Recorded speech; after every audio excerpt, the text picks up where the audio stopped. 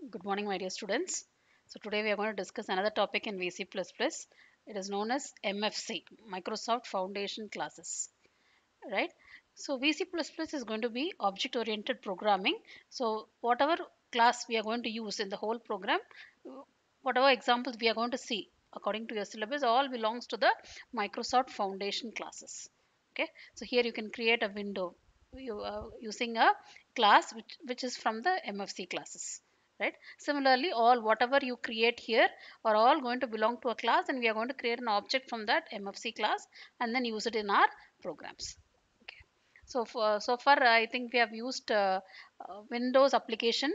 So we have used C WinApp. So that is a class we have used. So similarly, there are so many classes, so which we will be seeing one by one. Which class is used for what type of programming, you will come to know once we discuss the MFC classes. Okay. So before we start, you should know that it is OOPS. It's going to follow OOPS concepts, and we are going to see what are the classes, predefined classes there. You just have to create an object and use that particular class. Okay, let us get into the topic today. Yes. So Microsoft Foundation class library. So this is the library which is inbuilt in VC++. So we are going to, as we saw that application wizards are there wherein your programming is very simple. Similarly, the classes already are defined. You just have to create an object for that whichever class you wanted to use. So let us see what are the various classes present in MFC. Okay, so MFC is a collection of C++ classes. It's going to be a collection of C++ classes. Basically, it is used for Windows application programming. So it is going to create application programs in the Windows environment, right? So here, as you already know, there is a wizard also to create this. So in that wizard, if you see, every class is already predefined in that wizard. You just have to change the coding wherever and whenever necessary. Only those changes you have to make, right? The first and foremost class you should know here is called as the C object class. First class I would like to tell you is going to be the C object class. So here it is. So C object class is used to derive objects. Okay, so you can, whenever you want to derive objects from your foundation classes, you have to use another class called as C object class. So that is one class you should know. As I told you, application programs are always derived from a class called a C Win app class. So Windows applications, when you have to create, you will be using this particular class, and you have to derive objects to this class. So whatever you wanted to create, you will be able to create using this particular class, right? So Windows application class. So C Win app is the class. The next class is, if you want to create a window, you want to create a window. A window is nothing but it's going to be a view or a screen. So you're going to create a small form, like as you call in VB, it's known as a form. Similarly, you can create different types of windows. So what are the different types of windows you can create here? You can create a frame window, you can create a view window, you can also create SDI and MDI windows. SDI is single document interface, MDI is multiple document interface. So these are the things you can create. So what class you will need to create all this? The class here is called a CWND. So CWND is going to be a base class. So from that class you derive the various different types of windows. Say for example, if I have to derive a frame window, so my base class will be CWND, and the class which I will derive from that base class will be C frame WND. C frame window is going to be the class, derived class, right? So using C frame window, what all I can do? C frame window can be used to create single document interface. We also seen one example program where we have created a single document interface. So how do you create that? We will be using C frame window class, right? If I have to create a multiple document interface, I have to use CMDI frame window class, right? So this is all derived from which class? The base class will be C Windows. Okay, from C Windows we are going to derive this CMDI frame window class, right? So you should only know the name of the classes and what is the purpose of that those classes. So what will you be able to create using those classes is what you should know about MFC, right? And also MC frame window handles menu bar. So we have created a menu bar already. You know that we have created based on a dialog. We have not used a frame window. Instead, we have used a dialog. Again, dialog you have to be created. Dialog has to be created using a class called C dialog, and so on. So we have created a menu already. Similarly, there is something called as document, there is something called as view which you can create. For all these, so you have to use C frame window is the class you have to use. Right. So the next thing we should know is, say in VP we have studied something called as common dialog. Here also you have a dialog class. So for using which you can create color dialog, font dialog, same like we did in the common dialog boxes. Okay. Here also you can create dialog boxes. The basic class you will be using for creating dialog boxes here is called a C dialog class. Right. C dialog class is used to create dialog boxes, and you can also derive from that, you can derive C color dialog, C font dialog. Okay, C open dialog, save dialog, same as your common dialog boxes. Okay, so far what have we discussed? We have discussed a few classes. First class you should remember is called C object class. The second class you should remember is C win app class. The third one you should remember is C windows, CWND class. From CWND we have derived C frame WND class. So you can also use CMDI frame WND class. Also you can also create menus, documents and views using this C frame window class. Yes, so we have also seen dialogues. You can also create a dialog box using a class called C dialog class. So using, again you can derive C color dialog and C font dialog from this. So remember a set of classes, and also you should know what each class does. Right? Let's proceed. So basically Microsoft has foundation classes. So it has set of library which you call it as an MFC library. So it has all the classes which is required for programming in VC++. Right? So it is made up of collection of classes written in C++. So these classes are basically written in C++. Okay, these classes are written in C++, and we are going to use that class as a base class and derive classes in VC++. Right. So when in order to write an MFC program, so which we will be doing now, we will be writing a small MFC program, okay, which also happens to be a lab program. For that, first thing you should include for an MFC program is that it should have a header file called AFXWin. AFXWin is going to be the header file which you have to include for any MFC program. So remember that. Similarly, why do we use CWin app? So I told you there is a class called CWin app. So whenever you want to create a Windows application, you have to use this class called CWin app class. So when you use that class, what happens? It actually initializes your Windows application. So it is also going to create a runtime environment, and it is ending services. So how do you end that app? So all these things are going to, from starting from initialization to ending, all the services are going to be provided by this particular CWin app class. Okay, similarly CWND class already we saw, you can use and create frames. So using C frame window class, you can create dialog boxes, you can create MDI windows, SDI windows, views, etc. I told you. I also told you you can create documents and views. Okay, what I mean by documents and views? So the next topic we will be discussing will be documents and view. Maybe in 2-3 classes we'll be discussing about that. So you can create an architecture with document and view together. Okay, so that particular architecture, it's going to be created using two different classes. One is called a C document class, another one is called a C view class. So document view architecture is the name. So you can create documents and views. So what classes you will be using for that? You will be using C document and C view class. So few more classes for you to remember: C document and C view class. Right. So whenever we discuss about these MFC classes, so we also saw another program here using the mouse pointer. So I will be moving the mouse pointer, I'll be able to see the coordinates. You remember that was the last previous class we saw that. So what you should know there is, so those are called as message handlers. For example, if you remember, we have used WM.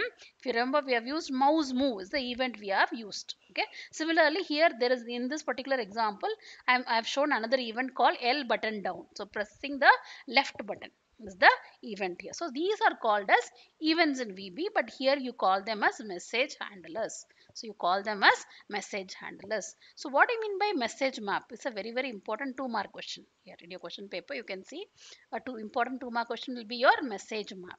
What I mean by message map is, whenever I have to create an event like this, Okay, whenever I'm going to create an event like this, I have to declare all that event. Like you declare your functions in the beginning of the program, similarly you have to also declare what are the events you're going to use. Where will I declare the events I'm going to use that in that particular program is under something known as message map. Okay, so how the format here is going to be: declare message map, begin message map, and end message map. In between you can have all the events I'm going to use in that particular program. So in the follow program following whatever events I'm going to use, so those events has to be listed where? Inside this message map. So message map will give you a list of all the events which this particular program is going to use. Okay, I repeat it. Here in VC++, events are called as message handlers. So you can have message handlers such as left click handler, right click handler, button click handler, and so on. So here in this example, we have seen something called as L button down is the event. So but before using the event and doing the coding for the event, I have to declare the events. All the events has to be declared. All the message handlers has to be declared under a heading called message maps. Right, how do I declare using message map? I have to have a keyword called declare message map, then begin message map. Under that I have to list all the message handlers or events which I'm going to use in that particular program, and then the last line will be end message map. So this much if you remember about message map, it's more than enough. So I also wanted to show you one example where we are using the message map. Yes, now look at this program. This is a program which we have seen in the previous class. So I'll just show you the code which we have done so that you may remember a little bit of the program. So what we did is only this much of coding we have done. Why this we did this is to create a what? Create a static text, and inside the static text we displayed the mouse positions. So x and y coordinates we displayed, right? So what I want to show you here is this particular event on mouse move is the event which we have added. If you see the steps, you will remember we have added one particular event called on mouse move. When I move my mouse, this coding should execute is what I said. So here I told you this particular say event here in VC++ is known as message handler. And I also told you these message handlers has to be declared where? Using the message map. So it has to be declared using the message map. So you can see here. So begin message map, and it is all the events which is going to be used in this particular program are all there. These are all system events, so which we have not written. This particular event on mouse move is this event that, which we have done, which is done by the programmer. So this is the event listed. So all the events has to be listed under the message map. So this is just to give you an idea of what I mean by message map, right? Yes, now I would like to show you how do we create a MFC program. So let us also see how are we going to create an MFC program. First we are going to get into click Microsoft Visual C++, as you know. So we are going to create file new, and new file is going to be created. Just see the steps and the coding also I would like to explain it to you. So file new, I'll be using Windows 32 application because we are going to create an MFC class program. So it's going to be Windows application program. I'm giving a name. I'm going to call it as my frame. I'm going to create a frame window. So I'm going to call the program as my frame, right? So this is the program I'm going to write. Okay, I'm going to write this program. So what I'm going to do, I'm going to actually bring in a small window. Okay, a simple window I'm going to create in using MFC. Right, an empty project, finish, okay, that's it. So we have created an Windows application. Right, again new, we have to have a C++ source code now. C++ source code is what I'm going to create. So the name of that C++ source code, again I'm going to give that C++ file also as my frame. Right, so the coding, let me copy and paste the coding. So I would like to explain the coding, like one by one I will tell you what this coding is all about. Right, just look at the coding. First line I wanted to show you here is, see, as I told you, we are not actually completely following studying it from scratch. Okay, so just listen and understand whatever things we have studied in theory, are you able to relate it with this program? That is the actual agenda. Okay, you don't have to worry if you are not completely understanding the code, because we are not studying it from scratch. At least try to relate to what we have studied. I told you afxwin.h is the program, so it's going to be the header file. So that is header file used for MFC programming. So MFC classes, if you're going to use in your program, you have to include this header file. Right, other thing we have studied here is, can you see C frame window? So what I'm doing is I'm creating a using a C frame window. Then I'll also be creating an object for that C frame window, and then I will be able to open my small window. Okay, that is the agenda. Simple window I'm going to create and open it. So what class I'm using? C frame window is the class I am using, right? So here C frame window, also look into this line. So what you have to actually understand is the window has to start at position pixel 20 comma 20, and it should be as big as to end in 400 comma 200. These are the xy coordinates. So rectangle starting, so starting will be this corner's xy coordinate, and this ending xy coordinate should be 400 comma 200. That is the size of the window I want. So just understand that we are creating a window, we are using a syntax for that. The syntax includes the size of the window also. Here, hello MFC window is going to be the title of that particular window. So the title of that particular window is hello MFC is going to be the title. Yes. So before going into the program, we are creating C window app, because this is a Windows application. So I told you the class we are going to use here is C win app is the class, right? So here again frame, we are creating an object for that, and we are going to say new my frame.